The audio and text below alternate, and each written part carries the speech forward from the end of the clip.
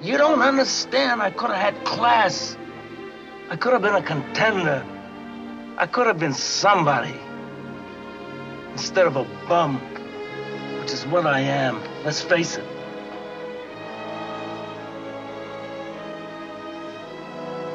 It was you, Charlie.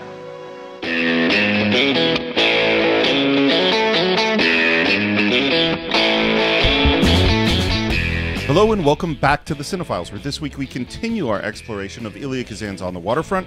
My name is Steve Morris. I'm a filmmaker and directing instructor in Los Angeles, California. And I am John Roca. I'm a longshoreman working down on the docks for Johnny Friendly. No, I'm a voiceover artist, writer, producer, and host over at Collider, and of course the Top 10 show and Geek Buddies, and of course this lovely show and the Deep Cut. So and the Deep Cut. Let's get into it. So where we left off, after an amazing sort of long day with Edie, Terry Malloy, who had been avoiding seeing Johnny Friendly, finally got pulled over, and boy, they put the pressure on him. He's going back in the hold to do hard work because he hasn't pleased Johnny Friendly. And it made it very clear that Johnny Friendly was not cool with K.O. Dugan, who is turning state's evidence. Right.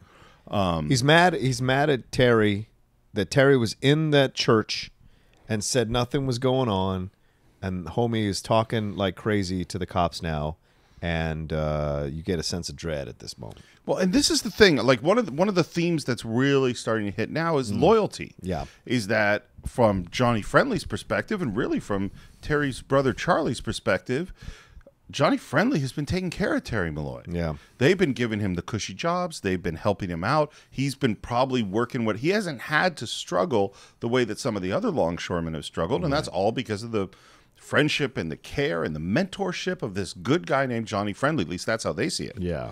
And Terry's starting to see it a different way. Mm-hmm. And we're down in the hold working on a job and unloading what looks like some good Irish whiskey. Yeah. And Dugan is there. And they start lifting up this big pallet of booze in the net, being lifted up out of the hold by a crane. And we see that Dugan might have pilfered a single bottle, and he's making a joke. Yeah. And it's a beautiful shot, by the way, that big pallet going up. And we see some of the tough guys there, and we see some looks exchanged. And we see the guy operating that crane do something, and that pallet falls, breaks, and it lands right on top of Dugan. Yeah. Someone calls for a doctor, and someone else says, he don't need a doctor. He needs a priest. He needs a priest. That happened pretty fast. Yeah. And right in front of Terry, who's down there in the pits. And I wonder if this was a message not just to Dugan, not just to everybody 100% think that, but also to Terry. Well, because they told him. Yep. Well, and this is, and this is the thing. We talked in our last episode about how much did Terry really know about what they were going to do to Joey Doyle? Right. And whether, and in my mind, like he kind of maybe had to know deep down, but he had denied it, and maybe he just didn't know. But now, last night, Johnny said, we have the best muscle on the docks. We're going to use it. Yeah. And today, he used it. Dugan's dead. Yeah, Dugan's dead. There's no doubt about what's going on. And this is the thing. I don't know how to put it in the right way, but there are a lot of situations that we might see in the world today that are about loyalty. Yeah. And about when do you stand up against something you see going on that's wrong? Well, in all our areas of our life, we see that, right? Because some bosses or owners or whatever, or people who run things, they are very big about loyalty. And when your paycheck depends on you showing loyalty, it's very hard to, when you've got a wife or kids or a mortgage or cars or whatever, it's very hard to be like, oh, no, I'm going to stand up against this situation and risk everything. And I will even, here's what I'm going to do. I'm going to not mention the major thing in our world that this might relate to. Right. And instead say that just yesterday, the CEO of McDonald's was forced to step down because of an affair. Right. A week ago or 2 weeks ago, the Ronan Farrow book came out that was all about the pressure to protect Matt Lauer. Mm-hmm. And again, this is the same thing. Are people going to speak out about things that everybody knew was going on? Right. Or are they going to shut the hell up? Boeing was in front of Congress testifying about who knew about these problems with the 737 MAX jet. This is what's just happened in the last 2 or 3 weeks. And again, it's the same thing. People at Boeing saying, hey, I wouldn't fly on this plane myself. that you put too much pressure on the safety people. This plane is not safe, and Boeing did not respond, and they put down that information. Yeah. So just in the last month, here are 4 examples of situations where there were things going on, and people were faced with the choice of, do they stand up and say what's going on, or do they not stand up? And an institution that has a fiduciary motivation to keep the information down, right? You know. And I didn't even mention the big one. You mean whistleblowers? Well, that's what I mean. Honestly, we're gonna have to talk about whistleblowers. I don't want to make this thing. And I think there's a way to talk about this. Yeah. I mean, obviously, everyone who listens to this show knows that you and I have a particular political point of view. Sure. But I think there's a way to talk about the idea of a whistleblower without actually making it about politics. Well, we'll see. There have been many whistleblowers in the history of time that don't have to do with politics. Yeah. So, yeah. I came down here to keep a promise. I gave K.O. my word that if he stood up to the mob, I'd stand up with him. All the way. And now K.O. Dugan is dead. Carl Malden. Yeah.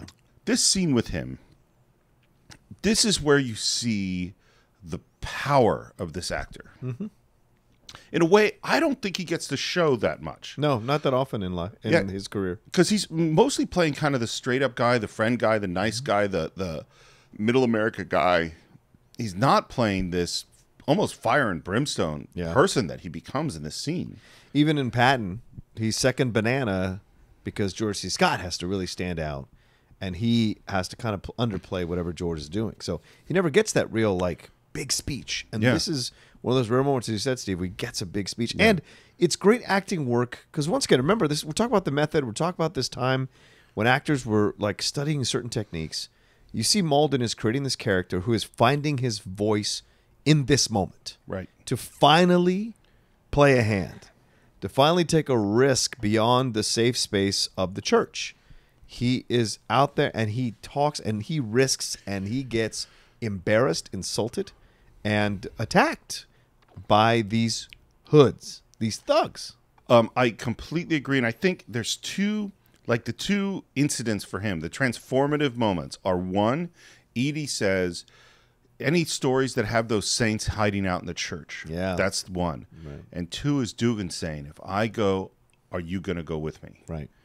Those 2 moments transform this person. I think without those 2 moments, he would have been a perfectly good priest in the parish, working out of the church, doing good work. Yeah. But he wouldn't have been this guy. Safe work. Safe work. Yep.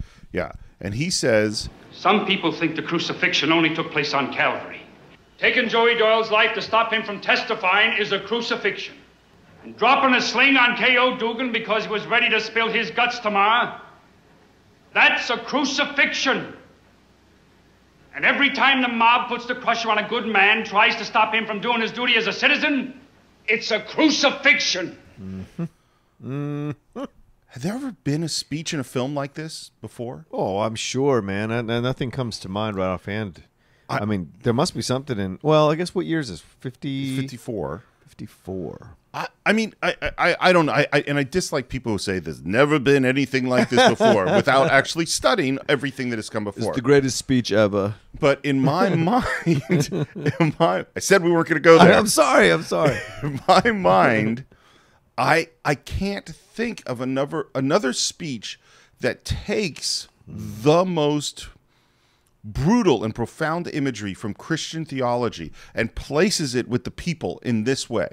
Like I can't think of someone that because and to be clear, like religion wasn't something that was talked about in this way on film. Like you'd have a movie like Ben-Hur, which comes out 2 years later, or the silent version, which comes out before, or the Ten Commandments, and it was sort of religion is the big sort of epic sort of religious text. Yeah.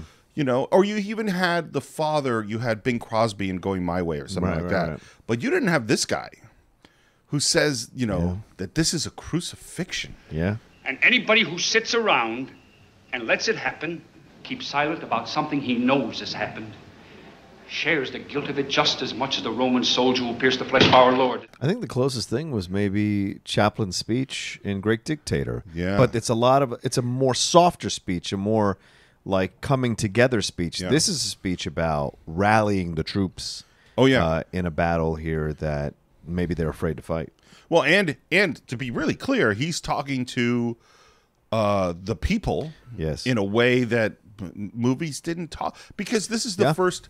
I can say that in a lot of ways, this is the first really realistic portrayal. You know, the other movie we did that actually I think had a similar thing. What's that? Is Grapes of Wrath. Yeah, sure. I think Grapes of Wrath. Actually, Grapes of Wrath is a. So this proves me wrong. Okay. Is that because Grapes of Wrath is using religious imagery and is connecting it to the ordinary people that are the Joad family and all the other people coming out of the Dust Bowl, and treating Tom Joad as a religious figure and treating John Carradine as a Christ-like figure, and that's certainly that is relating to it. Yeah. But even that's in a more mythical, poetic sense than this is. Right. And of course, who's listening to that line about anyone who keeps their silence is like the Romans who pierced the skin of our Lord? Terry Malloy. Terry Malloy. And that's when people start throwing things at him. Yeah. Yeah. And Dugan warned him. Yeah. They'll come after you, turned around collar or not. Yep. Yeah.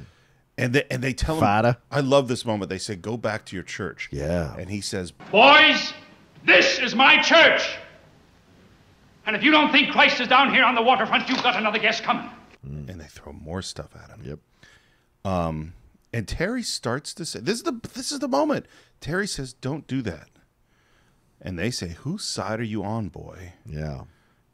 Well, here's the irony of the situation. Johnny sent him down there to teach him a lesson and send him a message. But the message he was intending to send to Terry got completely turned around, and Terry got a completely different message. And in an indirect way, Johnny Friendly begins the process of his own demise by sending him down there. That is I hadn't thought about that. But and this is why they have totally misjudged the character of Terry Malloy. Yeah. Which is, what they saw him as? Yeah. A bum. A bum. Yeah. A dumb guy, a dumb boxer. Yep. They didn't know. They didn't see that in there was this character. Right. And I don't know that Terry Malloy knew it. I don't think we've seen it yet if we're watching this movie for the first time. I agree. Not till he gets into that car with Charlie later on. Yeah. Every morning, when the hiring boss blows his whistle, Jesus stands alongside you in the shape-up. He sees why some of you get picked and some of you get passed over. I like the word passed over. Passed over, as a Jewish person, that is a religious word. True. That is a phrase that is about the angel of death. I'm sure that's intentional, man. I'm sure it is, too. He sees the family men worrying about getting their rent and getting food in the house for the wife and the kids. He sees you selling your souls to the mob for a day's pay. Someone throws a can at him this time. And you know who stands up? Is Edie's dad, Joey Doyle's dad. The next bum that throws something deals with me. I don't care if he's twice my size. And the thing that's great about what Father Barry does here is that he's being judgmental but not cruel. Right. You know what I mean? Like, he's saying, I know you're worried. How are you going to feed your kids? But I'm telling you, in doing that, you're still selling your soul. Yep. For a day's pay. Now, what does Christ think of the easy money boys who do none of the work and take all of the gravy? And how does he feel about the fellas who wear $150 suits and diamond rings on your union dues and your kickback money? You remember who he cuts to then? Johnny Friendly. And Charlie. Yeah, and Charlie. Yeah. This speech is so incredible because it still resonates now, and there have been many unions and union members who have felt this way and seen their union leadership get fat off the dues, off their money, off the stuff. And there have been other, of course, great union leaders who have done incredible work for their people. But being a SAG guy, this is the complaint every single election cycle, that the incumbent president has been taking your dues, taking your money, corrupt, blah, blah, blah. I had Matthew Modine on the Deep Cut recently, and he talked about it because he ran for president, and he got mischaracterized in some horrible ways during the campaign, and I was just like shocked at the SAG is supposed to be about inclusivity of everybody, but the way they're willing to run a campaign like they run a campaign for president or the nominee of a party, it's just disgusting. Well, here, I want to say something about On the Waterfront first, and then I want to say something about SAG. Sure. So the thing that's weird about On the Waterfront is that for most of the time, the union is standing up against the bosses. Right. Like, that's the normal conflict. Right. Is that, and the speech could be exactly the same, because someone who is deciding whether or not to go on strike against their bosses Yeah. is someone who's saying, I'm going to sacrifice my rent and the food that's going into my kid's mouth because I'm being mistreated, and we got to stand up, and that's what a strike is. In this weird case, they're actually standing up against their own union that is against them. That's my point. Yeah. And yet the basic choice that the worker at the bottom of the ladder has to make is the same. Yeah. Do I sacrifice what I have right now that is insufficient, cruel, and unfair in order to get something that is fair, knowing that it could mean I'm totally destroyed in the process? Yeah. You know, that's the question. The weird thing about SAG to me, and because I've dealt with SAG as a director, Yeah.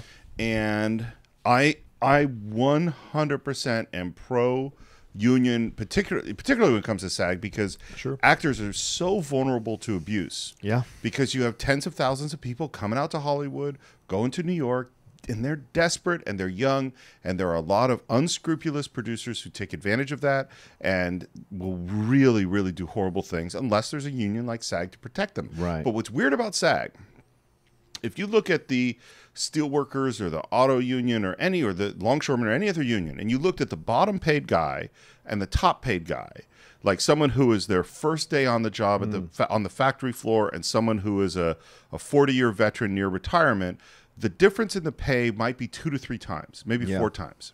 If you look at the lowest paid SAG actor and the top paid SAG actor, Tom Cruise, the difference is like 3,000 times. Yeah, it's astronomical. You know, and the thing is that the people that run SAG are mostly up near those top people. Right. You know, and so there's no other union that is dealing with the most visible, famous people in the world are in your union, and those are not the people that need protection. No, and also they count on the indifference of the majority of the members of the union to not vote, to not get involved, because to them they feel like it really doesn't matter.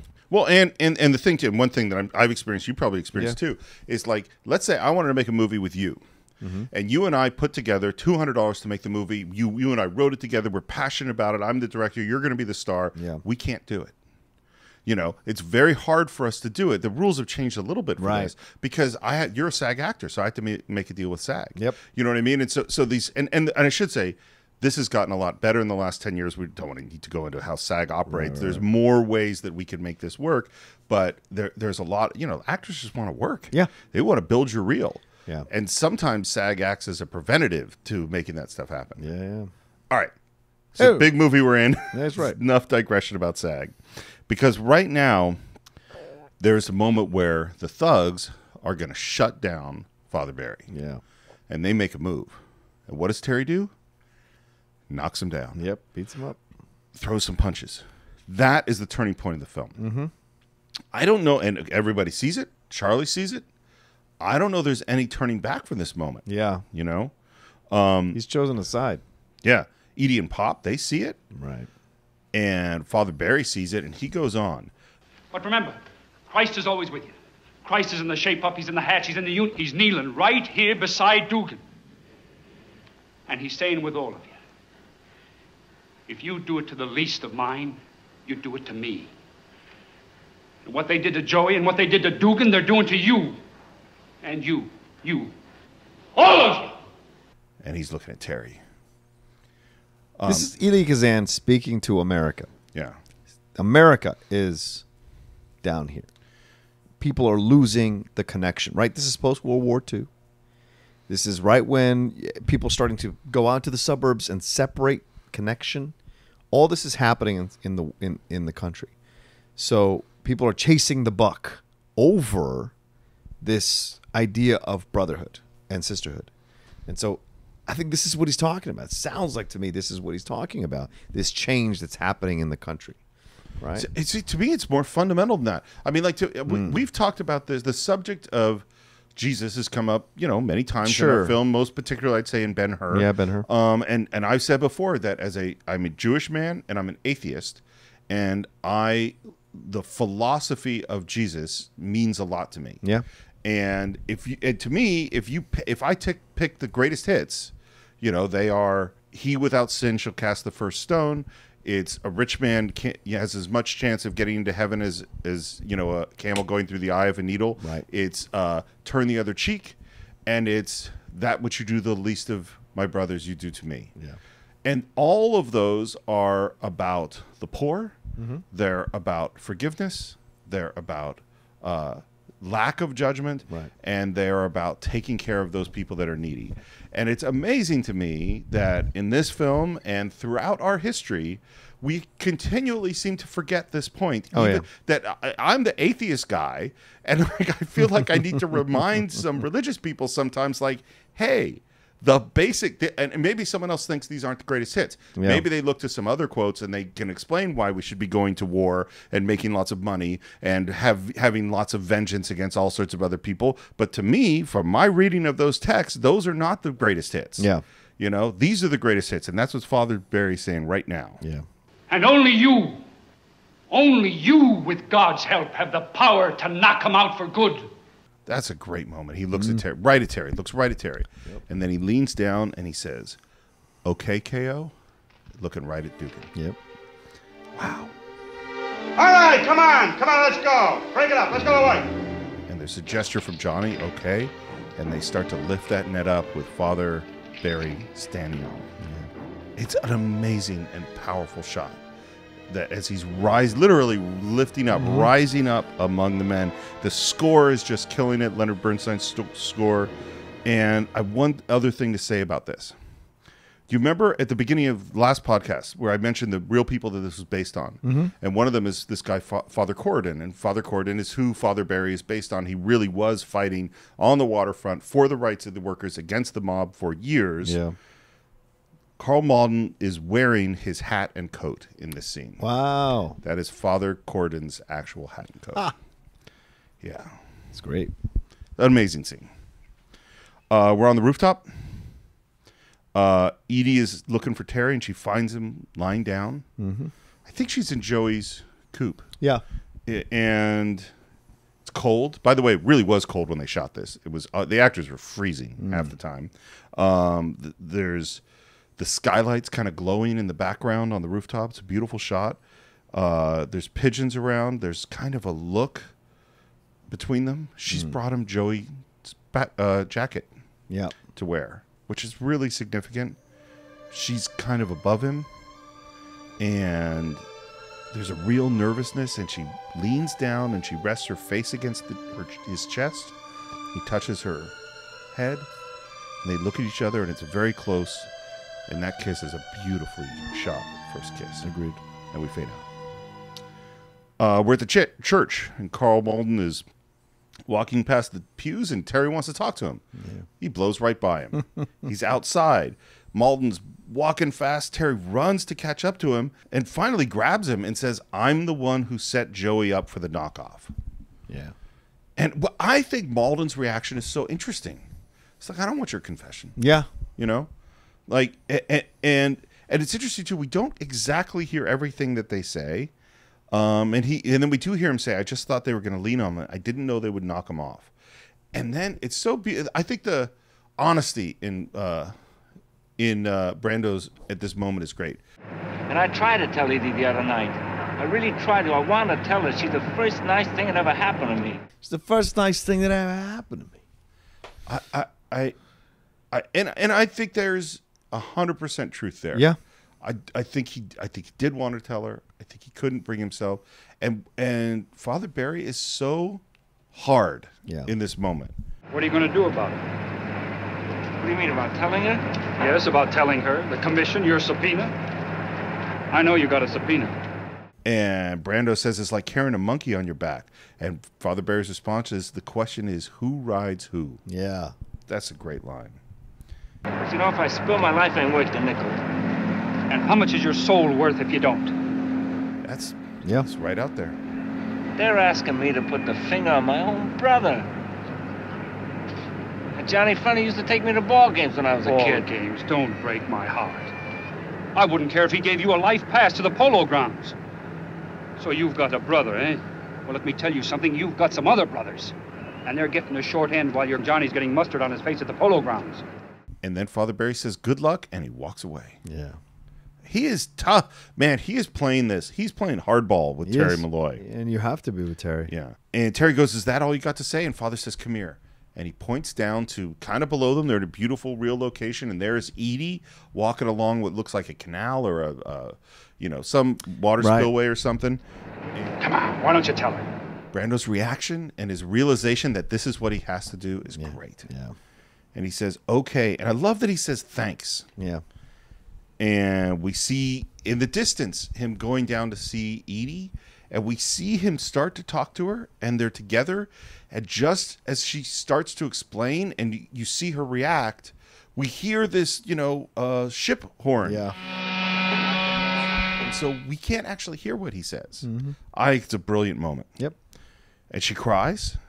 And there's a nasty music sting when we know that he's fully told her, I'm responsible for your brother's death. It was me.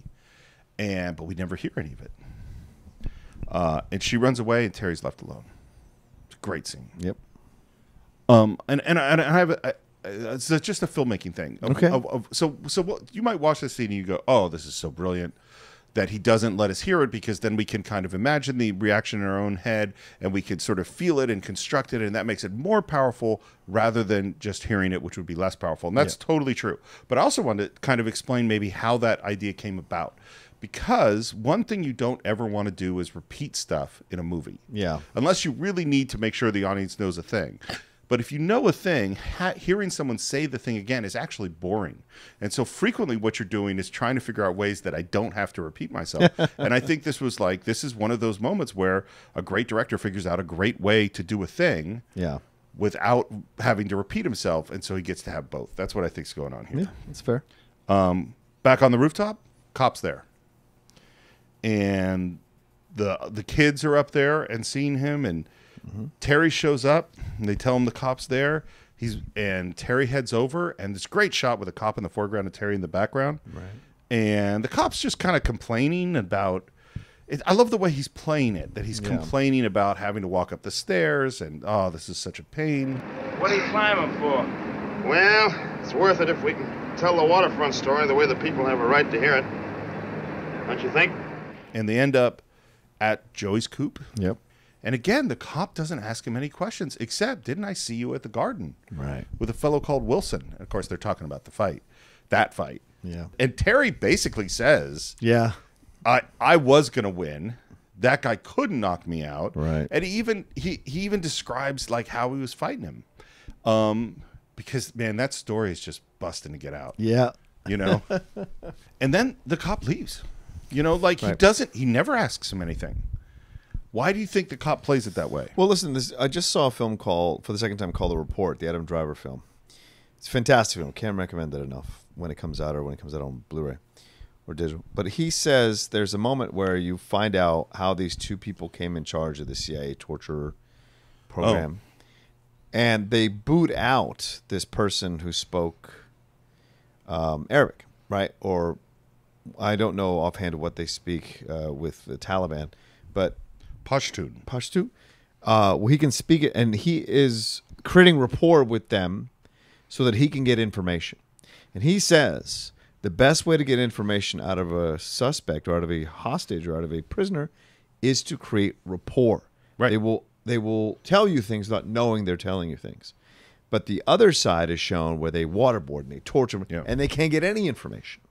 Right. And here's for everybody who's listening. They never got information. Information's not reliable. Right. Because the person who's being tortured, they're going to say anything. Right, exactly. Or they're going to tell you stuff you already know. Yeah. Just to kind of, but this is why I think this happens here. It's a more matter of like connection and making sure they have a rapport.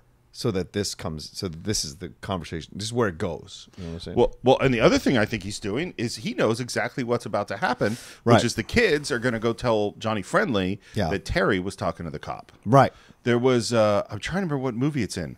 There's it's silly, but it is in Jackie Chan's Police Force, where they're interrogating. There's the girl who's supposed to turn evidence, and the cop goes in and sits with her for 5 minutes in silence. Right. And she walks out of the lawyers going, "What did you tell her?" And she said, "Nothing. He didn't say anything." And now they think she's lying. And that's sort of what's happening here, because Johnny now is certain that Terry is iffy, and so he starts talking to Charlie. and says, you know, we gotta do something about this. Yeah. And Charlie's like going, no, he's a good kid. Because the whole crew is getting behind Johnny. Yeah. To make this happen, and Charlie's the last one, like, defending Terry. Well, I mean, like, to be clear, they are 100% right. Right. Terry is waffling. Terry is right on the edge. And so Charlie going, no, that's not going to happen. Charlie's actually wrong about this. Yeah. I ain't interested in his mental condition. All I want to know is he D&D or is he a canary? I wish I knew. So do I, Charlie. For your sake. If you don't give him, I think he says is the Jerry G. Is that what it is? I don't know what that expression means. I mean, I kind of get what it means, but I don't know where it comes from. Right. And Charlie's like, I can't do that. I mean, all right, maybe the boy is out of line, but he's just a confused kid. Confused kid! Confused kid! DJ Cobb has one of the best repeating what you just said outrage. Oh, yeah. He's great. First he crosses me in public and gets away with it, then the next joke up. Pretty soon I'm just another fella around here. Johnny, I can't do that. And don't. And the reaction from Charlie in that moment, because what does then don't mean? It means he's on the lineup next to get killed. That's, yeah. Well, and that Terry's going to get killed. Yeah, both of them. They're both going to get killed. Yeah. Johnny, he's my kid brother. That's for you to figure out. And Charlie gets up and he heads out. It's the first time Charlie's had a loss in status in the film. Yeah. But the whole film has got a certain kind of above the dudes. But once this goes down, even the thugs around him and the guy running the yard looks at him as lower than. Right. Yeah. Yeah. And we've arrived at the scene. Yeah, man. I mean, this scene has already come up on the Cine-Files multiple times. This is one of the clips that gets played. The quote from Brando in this scene, this is, as in terms of a scene of method acting, in terms of performance, I mean, this is one of the great scenes in film history. I also think it's one of the most heartbreaking scenes in film history Oh, as well. yeah. And not just on Terry's part. Agree. That On was Charlie's how I part as well. really watched it this last time. Yeah. Because I'd always just watch Brando. Because Yeah. it's really hard not to. Of course. And this time, twice. I watched the scene a few times because I wanted to write down really what all the lines were. Yeah. Is watching it, I was like, okay, I'm just going to watch Steiger. Wow. Yeah. What he does is amazing. Yeah. Well, and here's what's interesting. And this is, you know, you've talked on this show a lot about playing status and what status means. Well, what's so weird is that in this film, there's no question that Charlie is of higher status than Terry. Right. But in reality, this is Steiger's first movie. Yeah. Brando is a huge star. Yeah. Brando, I mean, not only is Brando a huge star, but he has completely transformed the world of acting and the style of acting that Steiger comes out of method acting. Brando is like God. Right. And so here's a scene where he has to play high status and his brother and Brando has to play low status when in the reality is he's scared shitless of Brando. Right. You But know? in the reality of their relationship, once he gets in the car, the status has switched because Charlie is desperate to make Terry do something. But Terry is so determined to do this that the status switches. Sam Spiegel, the producer, was so cheap that he wouldn't pay for a real taxi or a real picture car. And it shows. It's because the first thing is normally you would actually get a taxi, you would haul it in a truck through city streets, and that's how you film it. We can't do that. Then the next thing is you would actually get a taxi and film inside the taxi, or get a real taxi and get one that you can cut into pieces. Yeah. They didn't really do that either. Then you was like, okay, we're just going to get the back seat of a taxi, which isn't really even a taxi, but we're going to build a set around it or do rear projection or something so we see city going by. No, we're not going to spend the money on that either. They just have like a warehouse and a half a car. Right. And it was actually and they're going like, how are we even going to do this? And it was a crew member that came up with the idea of like the Venetian blinds in back. Oh. And that's the reason you're not seeing that they're just sitting in a warehouse. Oh, and of course, this is poor man's process where they're just kind of shining some lights at them. Yeah. And that's the whole thing. Where to? You just go to River Street and I'll tell you where to stop. I thought we was going to the garden. We are, but I want to cover a bet on the way over. Besides, this will give us a chance to talk. And Charlie asks about the subpoena. I mean, you know, the guys would know you well enough to know that you're not a cheese eater, but they think maybe you should not be on the outside so much, a little on the inside, have a few little things working for you down at the docks. And he offers him a job. Yeah. You know, a job that's going to have more money and less work. He tries to buy him. Yep. He tries to buy the whistleblower. How interesting. Steady job, a couple extra potatoes. That's all I want. Oh, Sure, that's great when you're a kid, but you're getting on. You're pushing 30, Slugger. You know, it's time to think about getting some ambition. Well, I always figured I'd live a little bit longer without it. Maybe. Very smart thing to say, by the way. Yeah. And he's talking about this job and all the money he's going to get. And then Terry says, I get all that dough for not doing nothing. You don't do anything, and you don't say anything. You understand? and Terry has a reaction. Yeah. Do you think Charlie has spoken to him that directly about Johnny and what he has to do for him? I think it's been a long time since he's spoken to him directly about anything. Oh. But I think when he puts his foot down, this is the tone of voice he uses and the way he delivers what he has to say with Terry in the past. The thing that he discovers here in the car, Charlie does, is that old method doesn't work anymore. Yeah. It's all of a sudden antiquated. Well, I think when Charlie was the big brother and the smarter brother and knew all the ropes, and Terry just gave himself over to this person. And I think it's like been a process that probably started before the movie started. Yeah. You know, and then with Joey's death, and then clearly with Dugan's death and with Edie and all these things, Right. Terry's become his own person. There's a prequel movie where Johnny Friendly finds Terry through Charlie at 15 years old, convinces Charlie to become his manager. Terry's not smart enough to ask questions, and then uses the kid to make money money. Sure. Until the moment he asks him to throw the fight. Yeah. So that he can make more money, because he's built this guy up to such an unbeatable beast that now he has to take the money on the other guy because the odds are more in his favor if he does that. I love that by the way, I think that's a great idea. I love that the way Terry is still thinking through this. Even in this scene, he's still kind of processing it. He says, there's more than this that I thought, Charlie. I'm telling you, there's a lot more. He's trying to bring Charlie to his side. Yeah. Ironically. You don't mean that you're thinking of testifying against some people that we might know? I don't know, Charlie. You're right, Steve. It's a pretty good point. He's figuring it out as he talks to Charlie about it.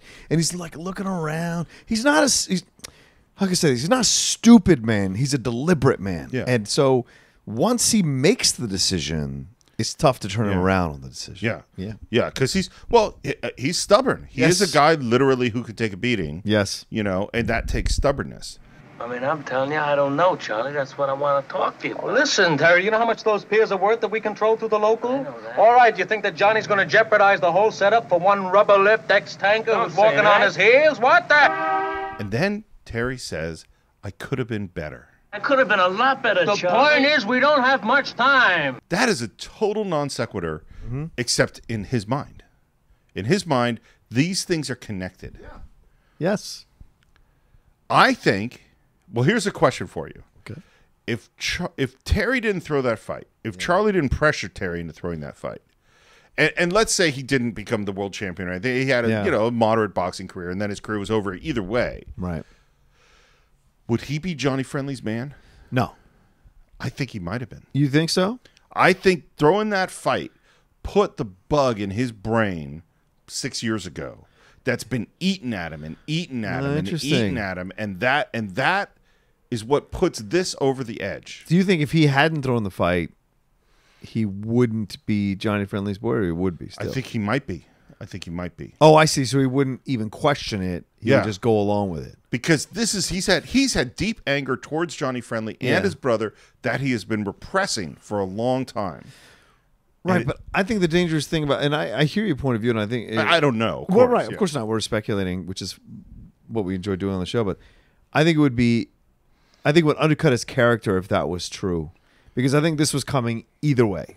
Right. As he got older, as he became more mature, as he was opening his eyes to what was happening, I think this confrontation with Johnny Friendly was going to come one way or another, win or lose. Yeah, and that's a really good. But there's no question that this fight, It's the crux of everything. Yeah. I could have been a lot better, Charlie. The point is, we don't have much time. I'm telling you, I haven't made up my mind yet. Well, make up your mind before we get to 437 River Street.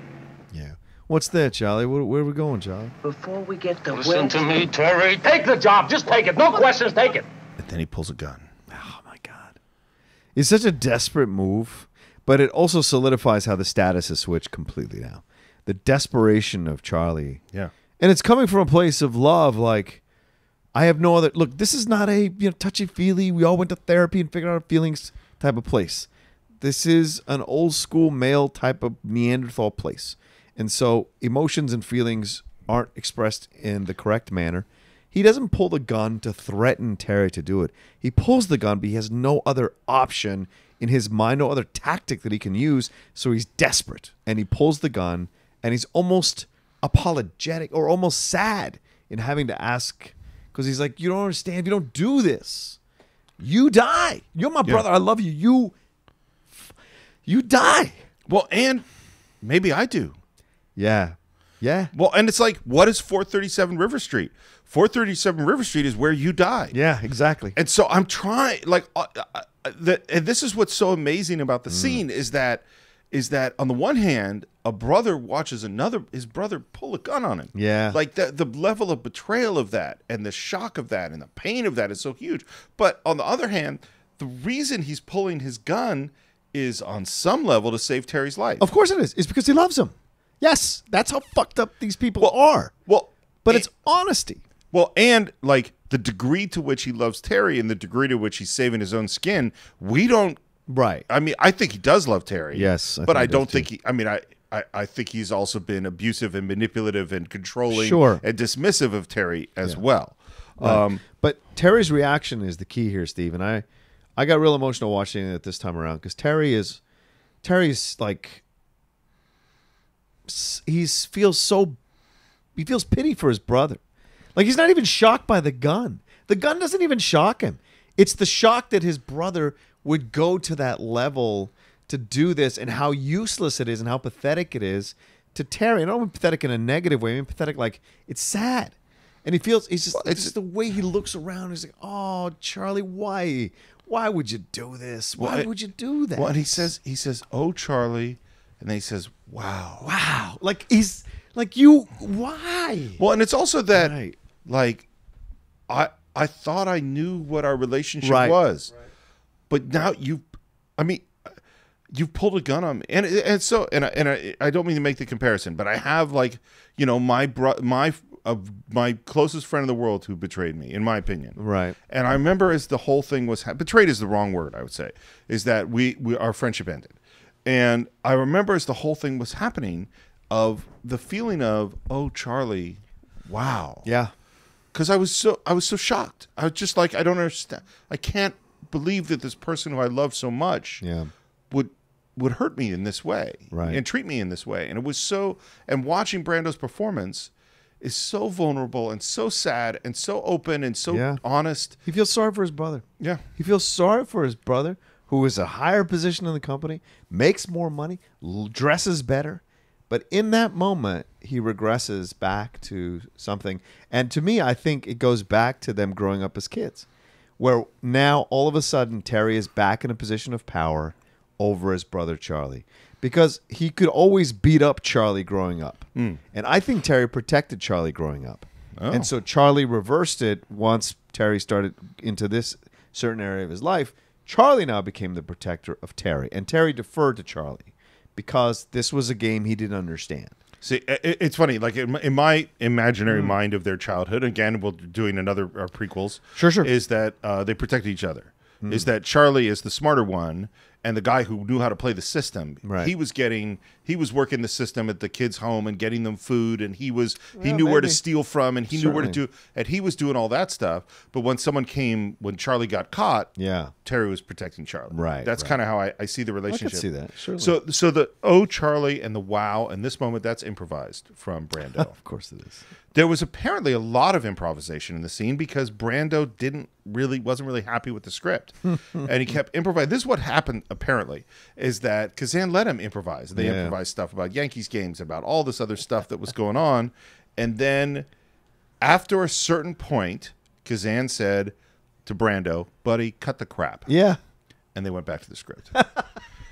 And I'll let you play enough. Yeah. And I love that he let him go. Yeah.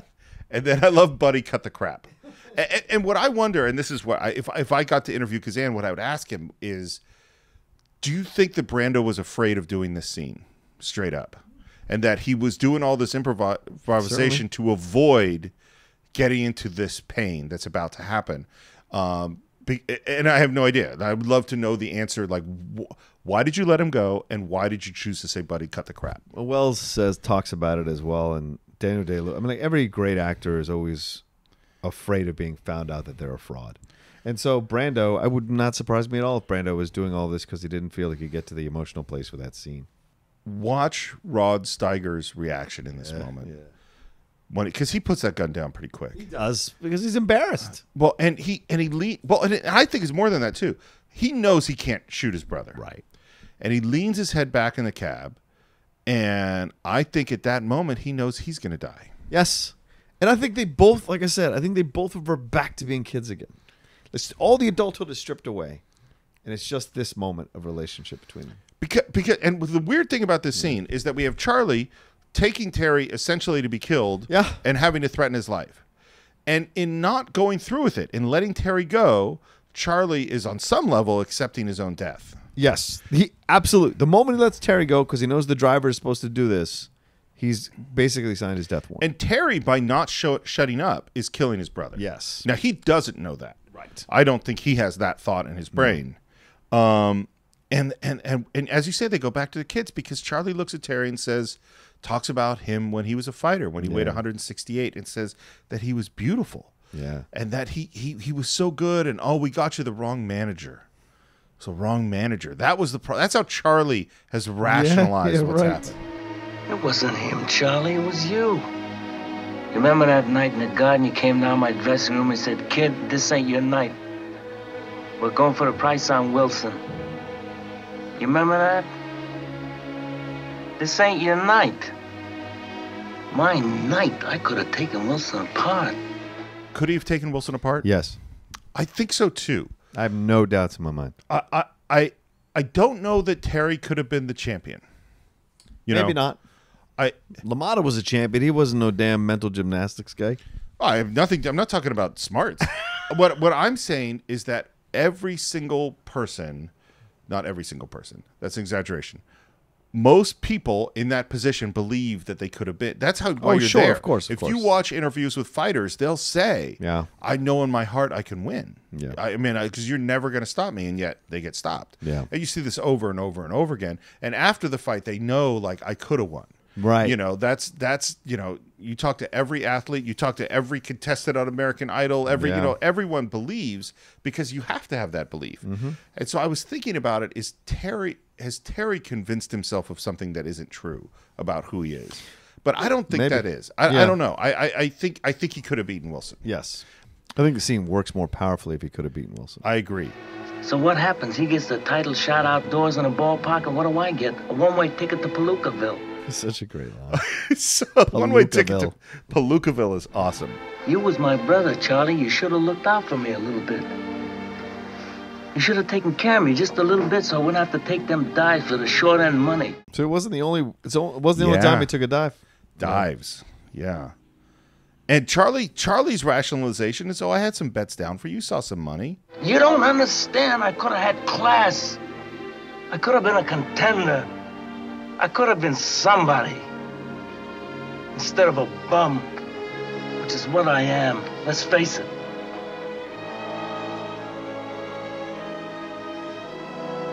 It was you, Charlie. Oh, yeah. What a moment. What a moment. This conversation has been coming, as you said, Steve, for years since that conversation in the locker room when he told him to take a dive against Wilson.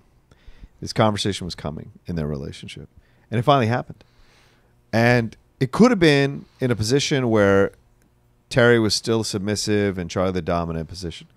But it is not. It's where Terry is the dominant and Charlie is submissive. And he lays it all out to him. And he says, it's your fault. It's not Johnny's. It's your fault. Yeah. And maybe what you said is right, Steve. Like, they protected each other growing up as kids. You were supposed to protect me a little bit. Like, I held up my end of the bargain all this time. But here was this one critical moment, and you didn't, and you screwed me. And this is your fault. You did this, Charlie. Not Johnny. You got to carry the weight of that. And I think when, and we'll get to it in just a second, like when Charlie lets him go, that's Charlie accepting responsibility and blame for what he did. and then ultimately and protecting his brother, right, and protecting his brother, and then one last time, and then Yeah. ultimately accepting the punishment of having made that decision 6 years ago. It allows him a noble death. Agreed. I totally agree. It's funny. So you know what? When we first started in the last episode, I said that this movie didn't hit me as hard when I was younger as it hit me when I was older. Well, I think when I was younger, I thought I was a contender, and now I could have been a contender feeling, and the word I use isn't bum, but the number of times I thought of myself as a failure, and didn't live up to the things I was supposed to do. Right.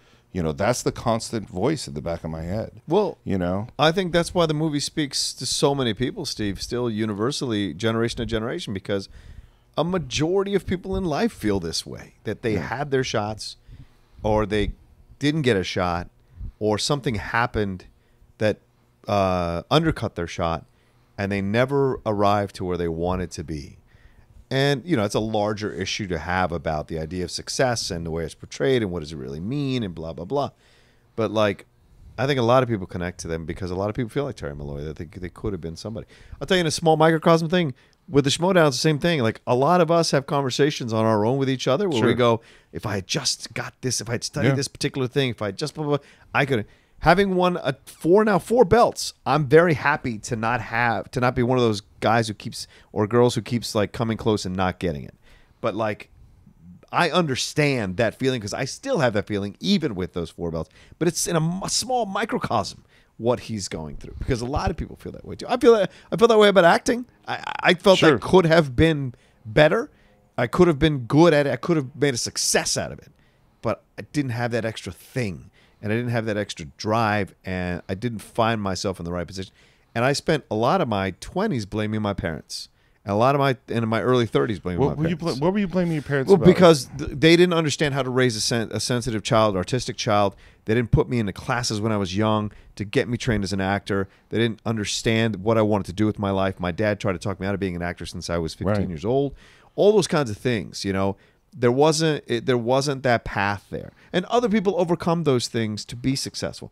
I don't blame my parents now at all. It's just the way life played its hand with me, and I made my decisions, and I've come to peace with everything about that.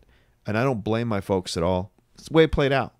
I'm living this different other life that I am enjoying. But it's but I got lucky. So I wish I could say I've come to peace with everything. I certainly haven't. I find that to be such an interesting thing with you because you do carry this pain of not having achieved what you wanted to achieve. And the truth is that, there are many reasons for why those things happen, but you've got a great wife. You've got a child that you love very madly. Lucky. I'm an extremely lucky person. You've got friends, but it's this, you hold on to this professional thing.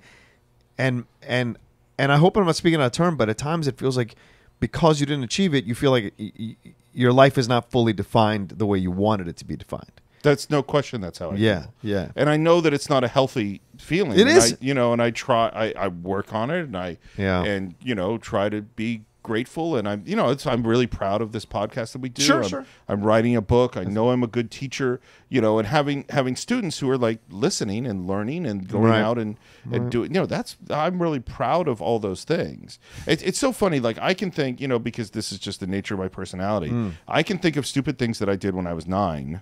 And still feel shitty about them. Really? Oh, yeah. Oh, wow. Oh, yeah. There are things that I've said, when I, you and I had that one fight and I had said something that was kind of insensitive to you. And I still regret it. I still feel bad. Wow. I don't let go of shit easy. This thing, I would encourage you to work on finding a way to let it go because it's we all make the mistakes. We all say the wrong things. Everyone does it. Yeah. So it's you just have to come to terms with it, understand the intention, get forgiveness, and move on. And that's the key. Yeah. For me, it happened when I went to see myself in that film that Andre Gordon directed. I left the screening halfway through the screening, got in the car, and I knew I was done being on camera as an actor, and I was at peace with it. And maybe someday something will happen where you get in the car and you'll be like, do you think Andre would cast me in a movie? Yeah, I'm sure he would. Because maybe that's what I need. Yeah, okay. To move on. Knock yourself out, but don't be surprised if you see yourself on screen. So we're back in the taxi. Yeah. And I want you, all you people that want to see what good acting is, watch not just the speech that Brando makes. Sure. Watch the moment after the speech. Yeah. He does this gesture that's sort of, well, I said all I had to say. Yeah. I don't know what else to say now. And we're just going to be in this awkward moment for a second kind of gesture. That is an amazing piece of acting. I think they both have the understanding what's going to happen next. I don't think do you think Terry knows that Charlie's going to die? Yes, I think that's why he has that reaction. I don't think he does. Say, oh, okay. I think that's why he has that look on his face. Interesting. He knows you what's watched going to it happen. much more than me. Well, and Charlie goes, okay. Yeah. Okay. That's Charlie going, okay. And he says, I'll tell him I couldn't find you. And he gives Terry the gun because he's going to need it, which Charlie knows he's not going to need it. Yeah. Tells the driver to pull over. Terry gets out. And he tells the driver to, take me to the garden. And the shot of the cabbie's face is so great. Yep. Because what do we know in that moment? He's going to die. Charlie's dead. Well, and that this cab driver has been listening to the whole conversation. And is going to report to Johnny Friendly what happened. Report to Johnny Friendly. Right. Yeah. By the way, here's the thing I didn't know. Brando wasn't there for the whole shoot. Brando did the surprise. 2-shot. He did his coverage. Yeah. And then it was time to turn around on Steiger. Brando had an analyst appointment, and he went off to see his analyst, and Steiger did the whole scene with the script supervisor. Sure, he had an analyst appointment. Yeah. I've read some terrible things about Brando and what he did to other actors and how selfish he was as a I think it's so fucked cocky up. actor. I just can't. One of the basic rules of being a good team player is you stay for the off-camera lines. Right. And Brando didn't stay. Yeah, a lot of divas don't. At the most important scene in the movie. Yeah. And this is what Steiger said. He said he was lost, he was frightened, he was hurt, and he was embarrassed, but he had to keep going. Wow. Yeah. And he also said that the greatest source of creativity is terror. Mm-hmm. The horror. The horror. The horror.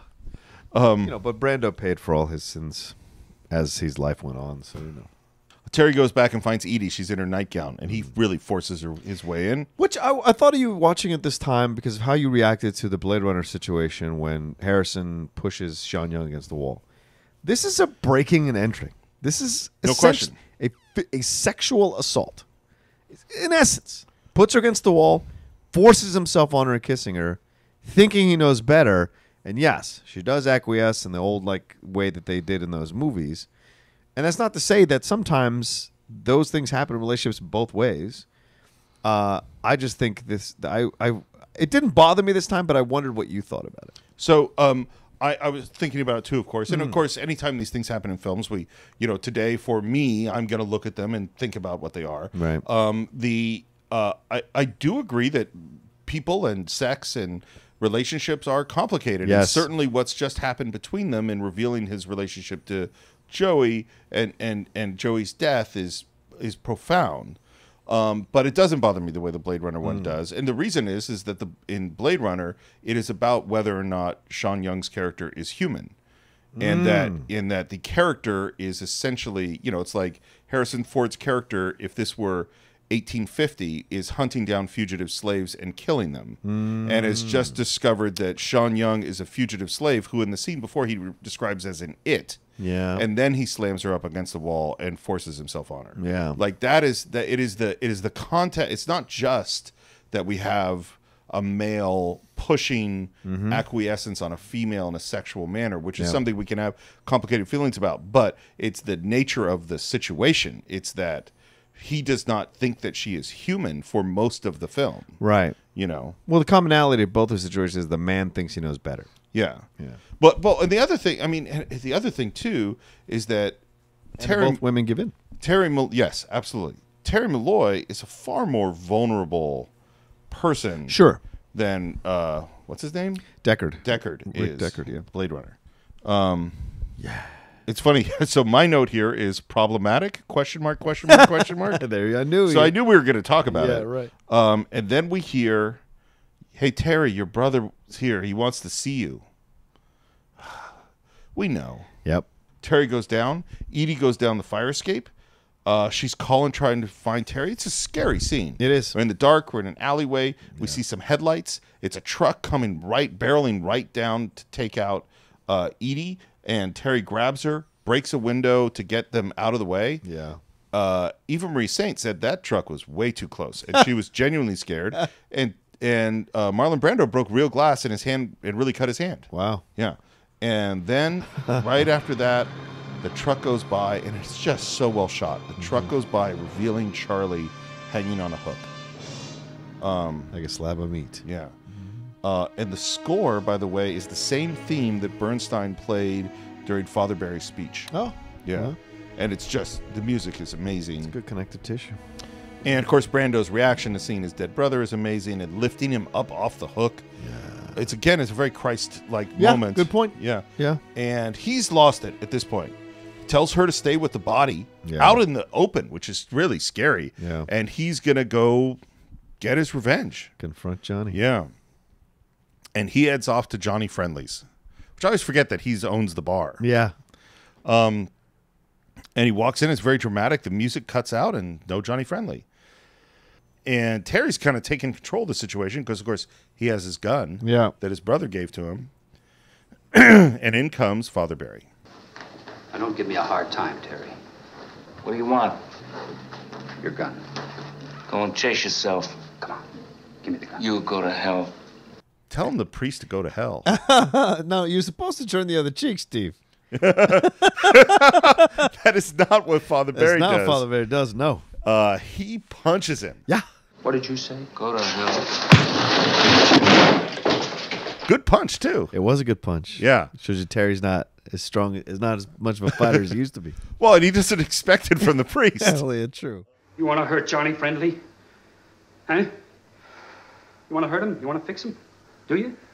No. You really want to finish him? What do you think? For what he did to Charlie and a dozen other men who are better than Charlie? That's a great line. Yep. Dozen other people that are better than Charlie. Then don't fight him like a hoodlum down here in the jungle, because that's just what he wants. He'll hit you in the head and plead self-defense.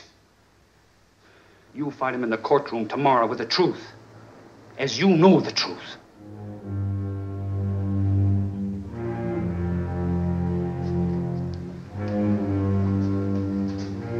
Now you get rid of that gun. Unless you haven't got the guts, and then if you haven't, then you better hold on to it. Again, Carl Malden is just great. Yep. Yeah. And then he says, "Give me a beer." One of the things I forgot to mention, when he's going up on that pallet, he gets another cigarette, like a bent cigarette that he smokes, and now he's getting a beer. And he gets Terry a beer. I love that. And Terry throws the gun into the picture, shattering the glass. Yeah. And we're in the courtroom. Why do you think they didn't kill him? Why they didn't kill Terry? Yeah. Like, why didn't they all come after him? Maybe because the priest's there? I don't know. It's a good question. Yeah, maybe. Well, or follow him home, or wait for him, or kill him at home. Yeah. That's because at this point they know he's going to testify. That's a great point. Apparently, some of all the testimony that we're hearing as we go into the courtroom is directly from actual trial transcripts of actual trials on the waterfront against the mobs.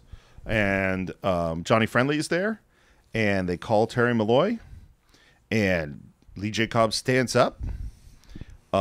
There's great looks between them as he gets sworn in, and Terry's talking about everything. He's talking about Joey, talking about murder, talking about Johnny Friendly, and we cut to, and this is just weird, a TV show, or TV, and the Mr. Big, who is really representing, who I forget his name, but the real boss on the waterfront, is watching, and he says, if Mr. Friendly calls, I'm out. And we're back to Terry, and they say thank you, and he's stepping off the stand, and people are saying it made it possible for honest men to work the docks without fear. And they call Lee J. Cobb to the stand, and as he goes by Terry, you just dug your own grave. You just dug your own grave.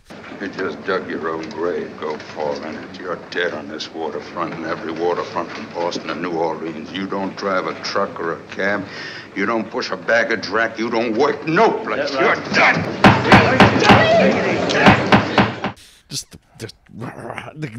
He is a leashed tiger, just raging at this thing next to him. Yeah. Until he finally breaks. Like, he's working himself into a lather. And I think he has to. Because Terry is such an imposing figure. Johnny has to work up his guts and his courage to come after him physically. And so I think this whole thing, this whole interaction with him is him like getting the guts to come after Terry. Because Terry can knock him the fuck out. Sure. Although he does a lot better against Terry at the end. Lee J. Cobb. For a few seconds. Until he starts crying for his boys. Sure, that's true. Well, I mean, you go up against a professional boxer who apparently could have been a contender, even if he is a few years out of shape. Yeah. That guy should wipe you out. Should. The priest got a good shot at it. It's a fair point. That's power of God. All right. I've held back on discussing what we now have to discuss. Okay. Which is that we said in the first episode that Elia Kazan joined the Communist Party in 1932. Yes. He was there for 2 years. They pressured him to control the group theater and his art. He didn't like it. They refused. They put him on trial. They found him guilty, and they kicked him out of the Communist Party in 1934. He's being put on trial. In 1952, he named names before HUAC, the House Un-American Activities Committee. This is, the McCarthy era. This is the blacklist. He did exactly what I would say the current perspective would say you shouldn't do. Right. Is he named other people who had been communists at that time. He says he didn't name anybody that the committee didn't already know. That's probably not true. That's been proven not to be true. Right. And he ruined many friendships and many of his relationships, including with Arthur Miller. And what he says, and he has a very well-constructed argument about why he did what he did. Yeah. He says he lost faith in the Communist Party when Stalin made the deal with Hitler. And he also felt that the ideals that he had kind of signed up for when he saw how manipulative the Communist Party was, how he felt the American Communist Party was controlled by the Soviet Union to, essentially take over the world, is that he saw them as evil, and he felt that it was completely justified to turn against them and to be anti-Soviet, not necessarily anti some of the ideals that he still has about civil rights and about equality and about economics that he still believes in, but he came to hate the Communist Party, and that is why he did what he did in 1952. Now we're 2 years later, and there are many, many people that think that Terry Malloy, in standing up to the mob in this film, is Elia Kazan's justification or rationalization for his actions in naming names during the blacklist. Sure. It's a difficult subject to look at because I love Elia Kazan as a filmmaker. I love pretty much all his movies, and I like the message he's saying here in this movie, standing up to corruption and this. But you got to look at the context of when he named names. It was in the middle of the Red Scare. Joseph McCarthy was frothing at the mouth to catch all these communists. He played into the narrative, the dangerous narrative of.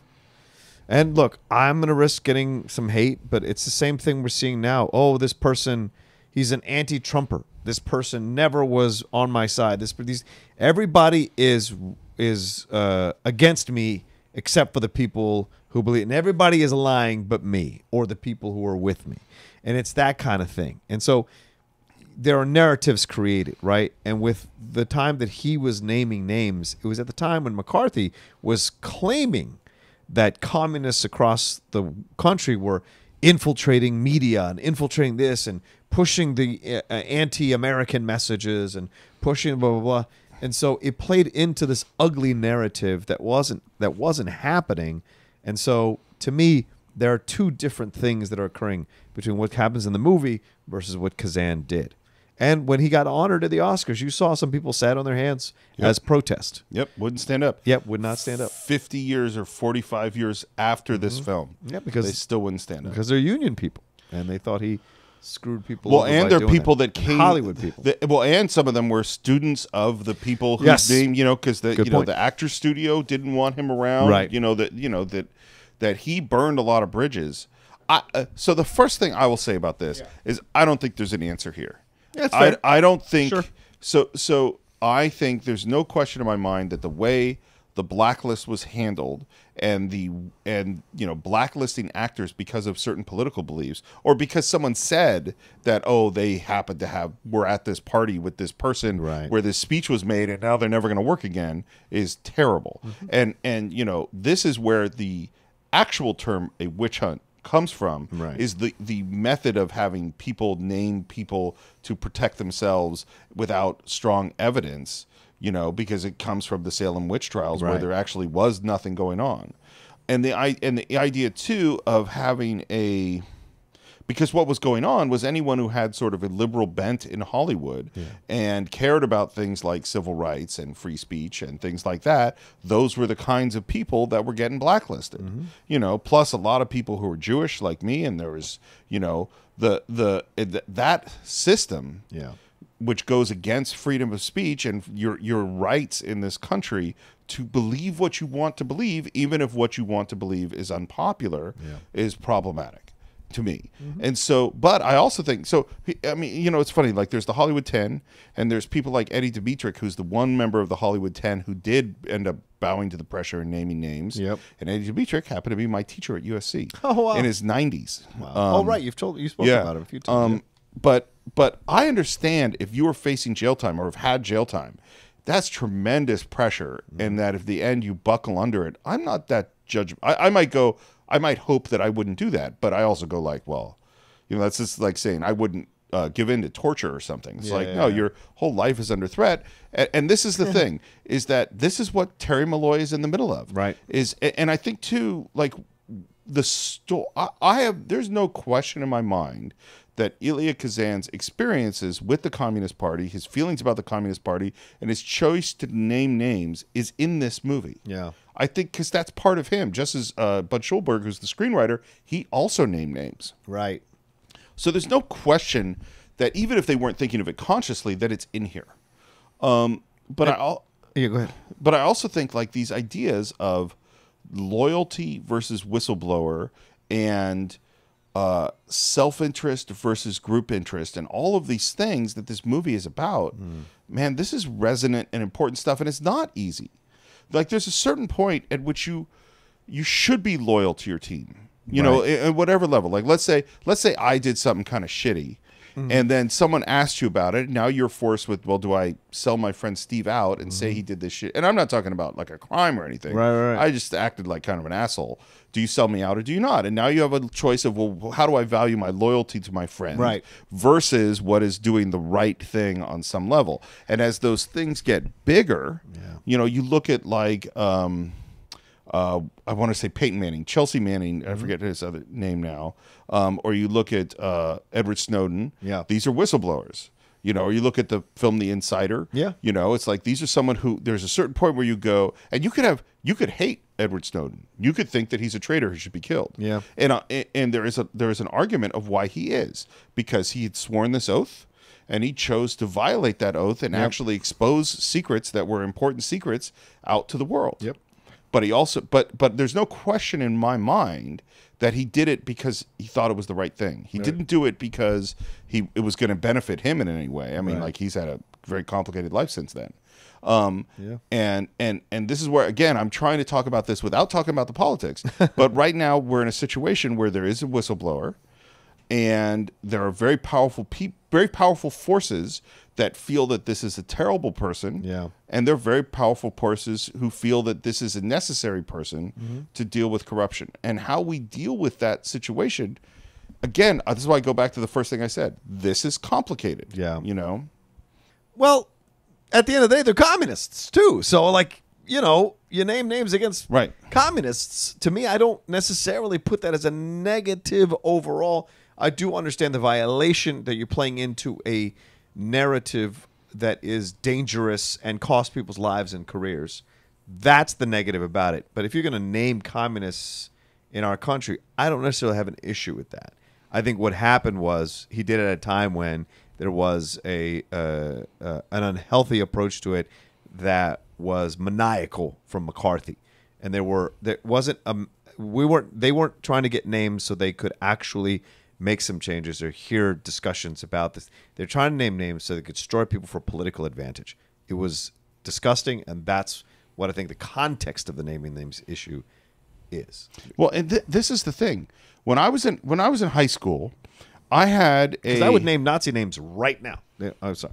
Well, here's the thing. So we're getting to like a really dangerous territory. So that's right. when I was in high school, I had a very brief flirtation with communism as a young person because I first read about Karl Marx. I hadn't read those books yet. I later read the Communist Manifesto and things like that. Yeah. But the idea of, people should share equally, and each person to his ability, and each person to his need, and everyone's working together for a common goal. And then I went to Israel, and I was on kibbutzes, and kibbutzes are essentially communist situation. Everybody owns everything as a group. Everybody works together as a group. And I was like, wow, maybe this is how it should be. And then very quickly, by the time I was 17, I went, no, this is a terrible idea. I don't like it. Right. But the idea that someone can flirt with an ideology, like it's the middle of the Depression. Yeah. You see people starving. You see other people that have gotten rich on people that are starving. Yep. You see massive amounts of racism and sexism, things like this. And the communist newspaper comes along and says, hey, this is wrong. These people are abusing you. Right. You read Clifford Odets' Waiting for Lefty. Right. You look at the union movement. You look at the burgeoning civil rights movement. And the only political organization talking about these things is the Communist Party. Right. And so I think that I probably would have been one of those people that was interested in these ideas. Right. And then, and what happened in this country was we said anyone who believes in those things believes in Soviet dictatorship and hegemony. Right. And that's not what those people believe. Exactly, and that's the point. Is like to name names at that time when it was being painted that way was a mistake on Kazan's part, in my opinion. Okay, and here's where I'm going to say something that's terrible and dangerous. Oh, boy. So let's say you're a young man today. You're a young white man today. Sure. And you're disenfranchised and angry, and you're unemployed, and you've seen the alcoholism in your community, and you have no connection to your parents and your family, and your father's left town, and you're angry and you're pissed off, and someone comes along and says, you know whose fault this is? And they point across the way to people that look different. Yeah. And that 17-year-old young man goes, you're right. And that person tells you the things that you want to hear. Right. Well, the question is, so can you come back from that? Mm-hmm. And I personally believe you can. Of course. Even if those philosophies I find reprehensible. And so now you go, there's the guy who got into Harvard, who's conservative, and they found text messages between him and his friends where he had made racial jokes using the N-word, and he got kicked out of Harvard. Now, I don't think that somebody's shit that they said jokingly when they're 16 should be held against them for the rest of their lives. I believe people can learn and can grow and can change, even if they wanted to be a fucking Nazi at 17 years old. Yeah. Now, does that mean that I have sympathy for someone in the KKK putting up a burning cross on a black man's yard? No, I don't. But do I believe that someone can come back from that? Yeah, I do. You believe in the power of redemption? I do. Very strongly. And I believe in the power of persuasion, and I believe in the power of sensitivity and learning about other people. Most of the people, but I don't know if you've listened to a lot of the people who they were a Nazi or something like that, and then they came back, and now they're fighting to bring other people out of that world, out of the white supremacist world.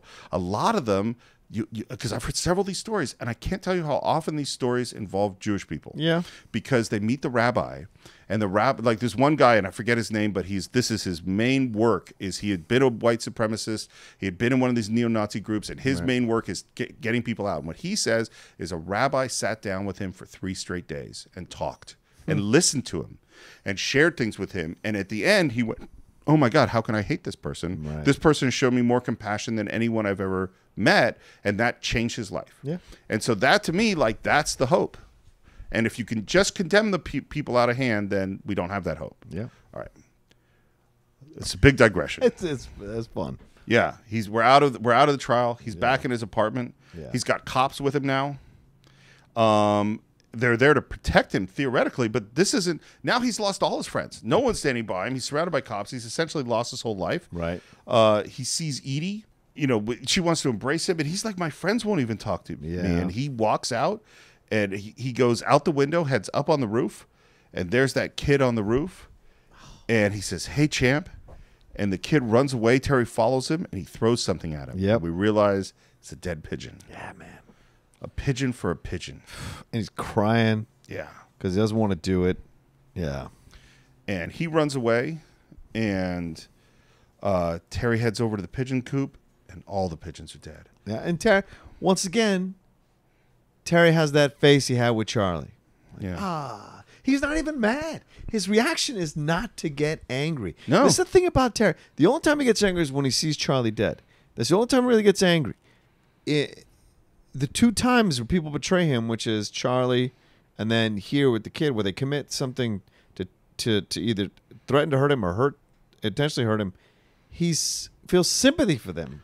He feels sad that they resorted to doing something like this. He knows it's a kid, you know. I think you pointing out the relationship between his reaction to Charlie pulling the gun and the pigeons, that is brilliant. You're 100% right. I hadn't thought about it. That is you're so on the money. It's just sad. Yeah. And it's kind of that, oh, wow. Yeah. Like that, to hurt all these innocent birds. Mm-hmm. Yeah, right. Yeah. The innocent birds. Yeah. To kill them. Yeah. To snap their necks. They did nothing. Yeah. You know? And then Edie comes and she's like, well, you can't be here. Maybe you go live on a farm or something like that, you know? And she doesn't understand what he's trying to say. She's not even listening to him. Yeah. And he looks up and he grabs that hook off the door. You're going down there. That's because John Friendly warned you not to. You're going down there. You think you gotta prove something to them, that you're not afraid of them or something. Well, go ahead. Get it over with. Go down to the shape up and get yourself killed. You stupid pig-headed, what are you trying to prove? I think Edie is saying the same things to Terry that she said to Joey. Oh, you think so? I see, because I thought Edie was away. You think that she said? Mm-hmm. I think either if she was away with the sisters, I'm sure they communicated maybe over letters, and maybe Joey said to her, "I'm going to do this," and maybe she wrote to him, "Don't do this. This you stupid. Why are you going to blah blah blah blah blah blah?" But no, I got to do this. See, I don't know if I agree because what's Edie all about from the moment we see her? She's about standing up. Yeah. And Joey was standing up. So why does she not want him to stand up now? Well, because there's nothing to stand up for. Oh. Like he already did the thing that was what she wanted, which was to testify. Right. What's the point of going down there? Well, that's the thing. I think he has to go down there.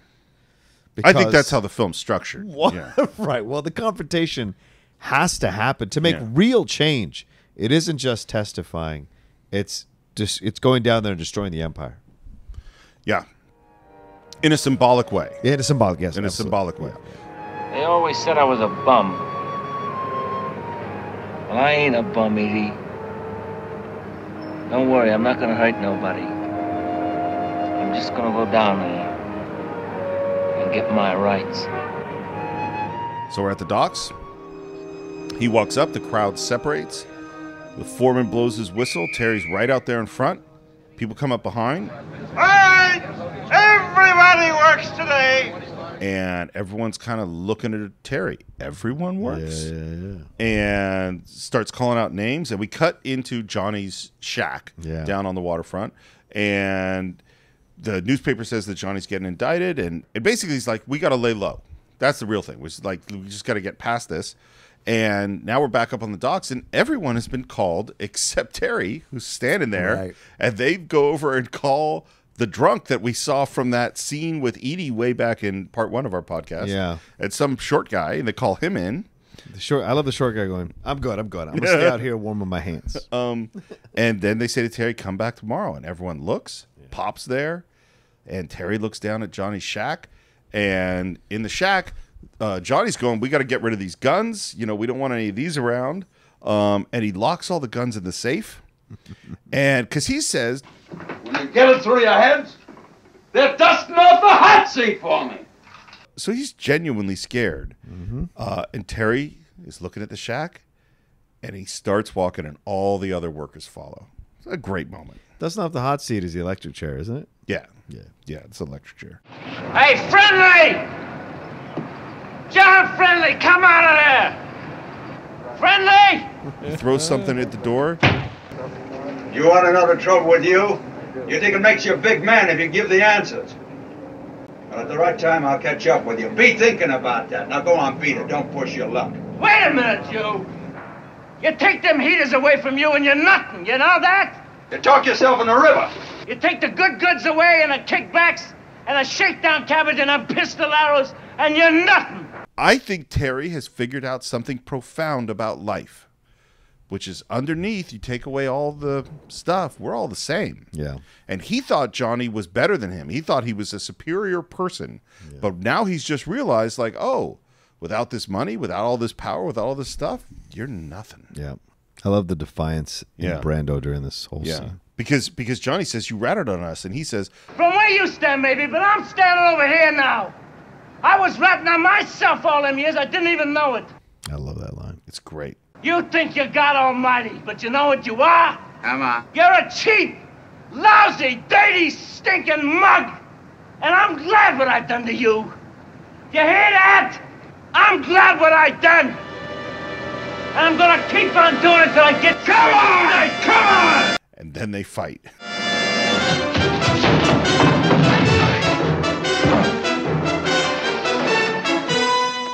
Yeah. Come on! Yeah. And Lee J. Cobb at the beginning kind of has an advantage, and then does. Then Terry comes back. Terry starts kicking the shit out of Yeah. him.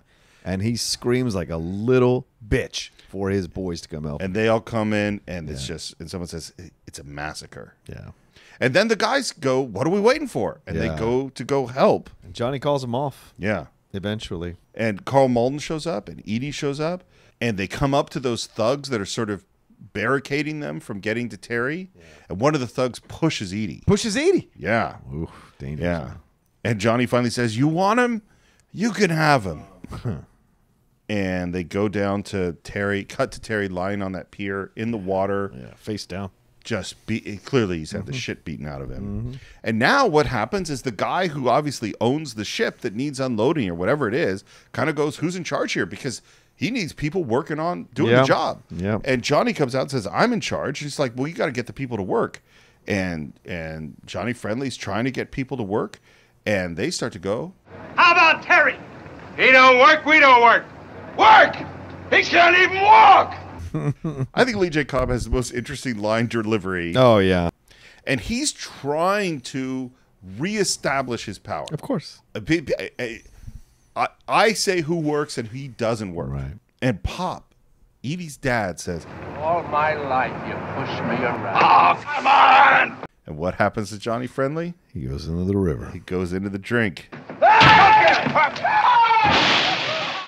And everyone starts laughing, and people start calling to Terry, and then they see him, and they all say Terry works or we don't. Did you hear that, Terry? Terry, did you hear that? Yeah. You lost the battle, but you have a chance to win the war. What I have to do? Walk. Father. Can you walk? Brando does such incredible work here. It's so believable that he's like kind of out of it and physically in pain. And when he stands up and falls back, and he says, I don't think I can do it. Yeah. Like we've been sold a bill of goods of Terry Malloy this whole movie that he's this like, indomitable force, this like push just keeps coming at you in a different way. He's stubborn. He wants to understand, blah, blah, blah. And here in this moment, we get the possibility that he might not be able to do it. I thought it was brilliant, just brilliant. Well, and I love that he needs Father Barry to tell him the right thing. It's the tough love. Which Father Barry says, Johnny Friendly's taking odds that you can't get up. Yeah. Yeah. And I think about this. It's cheap, but it works. Oh, yeah. Well, I mean, it's Johnny Friendly that made Terry take the dive. Yeah. And so now he literally good point. He is rewriting that bit of history. He is standing up after a way worse beating than from Wilson. Yeah. And he is showing that he will not take a dive. He will get up no matter what the cost. And he says, get me on my feet. And they get him on his feet. And I love that he says, they ask, how you doing? And he says, am I on my feet? Am I on my feet? Yeah. That's great. He's so out of it. Kazan saw this walk as the stages of the cross. Well, of course. Yeah. Duh. Yeah, logically. Yeah. And he starts to fall, and they say, finish what you started. Yeah.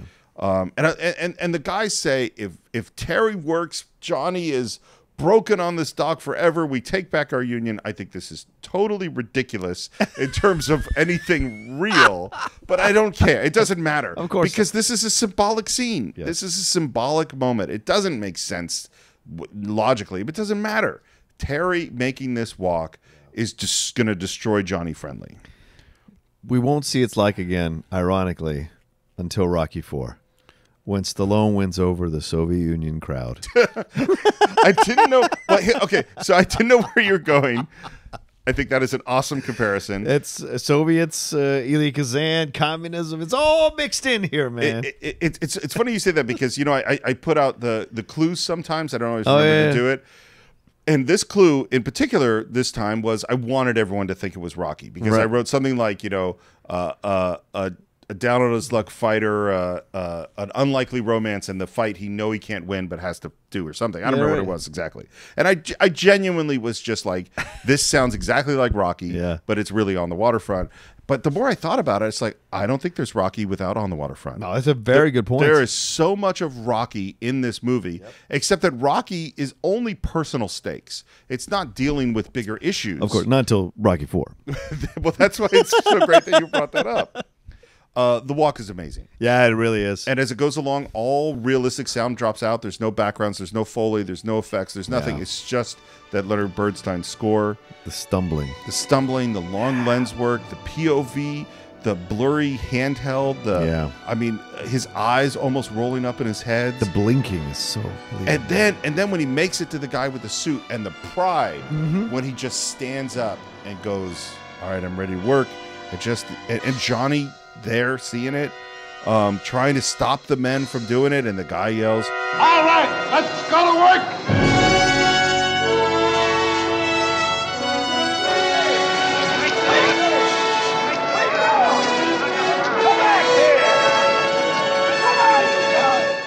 and they all go off to work into that warehouse or whatever, and the big door slides down, and that is the end of On the Waterfront. Yeah. A powerful ending of a movie. And I love the God's eye view. Yeah. If you're going to show a Christ walk, the end, you have to show the God's eye view, in my opinion. Absolutely. That makes perfect sense. I hadn't thought about it, but it makes perfect sense. Yeah. It's obviously a very big hit. Earns $4.2 million at the box office, which is a lot of money at that time. 10 Oscar nominations, one of the largest in history. It won for Best Picture, Best Director, Actor for Brando, Screenplay, Supporting Actors for Eva Marie Saint, Art Direction, Cinematography, and Editing. The most interesting thing to me is that it's nominated for 3 Best Supporting Actors. Right. 3. Carl Malden, Lee J. Cobb, and Rod Steiger. So, and of course, they don't win. And to me, it's like, of course they don't win because they stole each other's votes. Exactly, split the votes. Yeah, and so it's actually Eddie O'Brien wins for the Barefoot Contessa, which I've never seen. Nor will we ever. I mean, maybe he's great, but I think, I mean, how do you pick between those 3 guys? I think you go Cobb, in my opinion. And I go Malden. Yeah, fair. I think you go Malden. But Steiger's great. He's so good. But I think Malden has more of a nuanced performance throughout to show the different levels of that character. There's an arc to him. As I said at the very beginning of our first podcast, I don't think we have a 70s without On the Waterfront. Sure. Certainly Martin Scorsese is so hugely influenced by this film. Yep. And the idea of looking at the real world, the idea of the grit, of the dealing with the real human pain, of shooting on real locations, of the way it's filmed, all that stuff, the style of acting, obviously, we talked about method acting. It's a huge, huge influence. I wish he'd direct a film like this. He doesn't. Right? He directs gangster pictures, which are great, and they certainly explore a lot of fun things and also a lot of real things. But he's never directed something like On the Waterfront, right? Taxi Driver doesn't do this. Raging Bull doesn't do this necessarily. It depends on what you mean by this. You know what I mean? Like, it's certainly in terms of Mean Streets or Taxi Driver, dealing with these kind of people who are real people on the street with complicated histories in a very sort of realistic but poetic and violent way. I think he does. Sure. But in terms of dealing with an issue like On the Waterfront, no, that's what I mean. He doesn't. A realistically political issue and picking a side. That's an interesting statement I had never thought about until this moment, is that has Martin Scorsese ever done anything that's political? No. And not until the last few weeks when he's been coming in against those Marvel movies and superhero movies. Did you read his New York Times article? Yeah, I did. I read it this morning. I liked it a lot. I thought so too. Yeah. I liked it a lot, but I don't 100% agree with him, but I liked it a lot. I think he defended his beliefs very well. I also think it's a little bit like, well, it was, slavery was a thing at the time. We were all okay with it. Well, what about abolitionists? Because they certainly existed at the same time you did and didn't like slavery. Sure. It's the same thing. You can't say me and my people grew up with this kind of movies when George Lucas is a contemporary of yours making Star Wars. Or Steven Spielberg who's making Jaws or Close Encounters of the Third Kind. You can't say that. I think there's a hypocrisy there, but I also think it's a respectful article that says totally. And he reflects something I've said on the Cine-Files a lot, which is, so personally, I like the Marvel movies. I like those kinds of movies, but that corporate top-down approach to filmmaking has silenced so many other kinds of filmmaking. I don't know, man. I don't know if I 100% agree with you. I really don't, because I don't think the Marvel movies can, as much as people want to shove them into that idea of corporate down from that kind of thing, these movies are artistically fantastic films with incredible good actors in them. I agree. I totally agree. And they really deal with human stakes. Regardless of what Scorsese says in the article, there are real stakes. People cried at the end of Infinity War when they saw who was dying. And it was like, did. Whoa. Or at the end of Endgame. What I dislike, and maybe we should have done this as a Patreon short, but we're not. Not 11:39. We're not. No. I dislike statements like it's not cinema. I think Scorsese has a thing in his head. Yes. And that to me is like this linguistic thing where it's like, okay, you have a thing in your head of what cinema is. Right. I was at a play once in college where the play had video cameras and there were video monitors next to the stage. Yeah. And I had my sort of good actor, like professional actor friend who came to see me in this play and said, it's okay, but it's not a play. And I was like, that's a stupid statement. It was a play. I was there. It was a play. Marvel movie, I don't know what Scorsese thinks is or is not cinema. Right. But the point that he's making is like that this takes up a lot of the oxygen in movie making, and people, he made The Irishman, and we had just talked about The Joker, which strangely enough is way more of a Scorsese movie than a superhero movie. And ironically political. Whereas Scorsese has yet to do that. Like, I do think that there aren't as many On the Waterfront, Taxi Drivers, and those kinds of films aren't being made by the studios. Yes, that's a fair point, Steve. I think that's actually a very fair point. Anyway, we've digressed. One thing I had in my notes is that in 1982, Elia Kazan was given the Kennedy Center Award, the honor, and it was presented to him by Ronald Reagan. Wow. Which I just find sort of interesting that the communist namer who made a union movie about the mob and all this stuff was presented the award by the strongest anti-communist who was the only, by the way, still the only union president to be elected president. True. Because he was the president of SAG and was the president of SAG at the time of, I don't know if he was in 52, but definitely during the Blacklist period. Yeah. Ronald Reagan was the president. And so like all of that stuff is just sort of strange. And as you mentioned, when he won the honorary Oscar in 99, a whole bunch of people didn't stand up. Yeah. So, John. Yeah. Do you have final thoughts on the Waterfront? Well, I'll say this: I'm really surprised I didn't cry once during our conversation about the film, and I apologize. I have the tissues. Yeah, that you have the tissues. I said I would bring tissues. Yeah, you did. But I think because the film excites me still, man. What 1954, like you said, Steve? It's what 6 decades old, 65 years old. Is incredible, and still resonates with people. Still resonates with our world and our country. And whatever country you live in, the idea of corruption within an organization or corruption by the head down, trying to keep those less fortunate in a certain position so they never rise up, so you can keep making your money and feeling your power. And I think the film speaks to so many situations that go on in our worlds throughout our lives. And I love that. I think the acting is stellar. It's top-notch. It doesn't feel cheesy. It doesn't feel cheap. It doesn't feel unearned now in retrospect. I think it's incredibly well-directed from Elia Kazan. Eva Marie Saint is absolutely radiant throughout the whole movie, yet still a very real character on her own emotional journey. You mentioned Carl Malden. I mean, what can you say about them that we haven't already covered through these two parts of this podcast? But Carl Malden shows out in this movie in a way that he doesn't get a chance to show out before, and Lee J. Cobb is goddamn perfect as Johnny Friendly. And so to me, overall, it's not just about Brando's performance, which is still my favorite performance, by the way, from anything he's ever done. It's more about what the overall film represents still and why it's one of the classic films that should never be lost to time. And I think it teaches lessons still, even now when I watched it again at my age, I still got something new out of it. And that's what makes the film transcendent to me and timeless. Agreed. You know, we live in a world where there's so much media that it actually, you know, when we grew up, you could watch almost everything there was to watch. Yep. Like if you had a VCR in 1975, you could watch everything. Yep. And today you can't. We're surrounded by media. A lot of it is really good. And you sort of like, the question comes up of like, well, why should we return to these old movies? What is the point of going back and studying, not just watching, but studying a great film from the past? Yeah. And to me, On the Waterfront is a perfect example of one of those movies that as you step into it, that the world opens up, is so deep and so complicated, and it has so much to teach and so much to make you think about. So on the one hand, it's just the film. It's just the performance of Brando. It's the story of a real thing, corruption that was going on the docks, and the moving, powerful story of one man slowly standing up, and the cost of that, and the pain of that, and the courage of that, and the power of that, and that's great.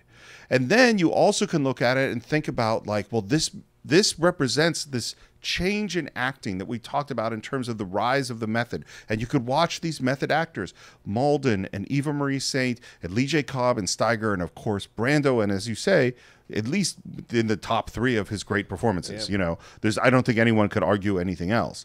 And so that's amazing to watch. And then when you take another step back and you look at Elia Kazan and his history and who he is, and then that leads you to the idea of the Communist Party and the blacklist and the whistleblowers and what that means and how we feel about that. And all of that, we take all of that and then we can apply it to today. Because as we said, and I think you and I we're very restrained in a lot of ways in not going into the fact that we are dealing with these issues of loyalty and corruption and whistleblowers and whose side are you on and are you going to stick with your side or are you not right now today. And that is the power of great films, that great films continue to be relevant. They continue to have something to teach every time you go and look at them. And there's no question in my mind that On the Waterfront holds its place of one of the great films of all time. So that's what we think of On the Waterfront. We'd love to hear what you think. You can visit us on our Facebook page, do a search for the Cine-Files. You could subscribe to the show, and at all those places, please leave your comments, leave your reviews. You can support the show by going to patreon.com/thecine-files. You can buy or stream On the Waterfront on cinefiles.net, along with every other movie we've ever reviewed. And if you want to reach me, you can do so on Twitter at SRMorris, on Instagram at SRMorris1. John, where can they reach you? You can always reach me at The Roca Says on Twitter and on Instagram. And please patronize the Collider stuff. Patronize the Geek Buddies. Patronize the Top 10. There's all great stuff that I do. But don't patronize them. That would be rude, but patronize them, definitely. And for those of you who are supporting our shows, thank you so much. And, you know, we are going to make some changes, I think, coming up soon with our Patreon, thanks to some assistance here. And hopefully it'll encourage more of you to become patrons of the show as we meet more and more of your needs, because we love how much you champion this show. Yeah, and I think that's it for this week. We will be back next week with another great film on the Cine-Files.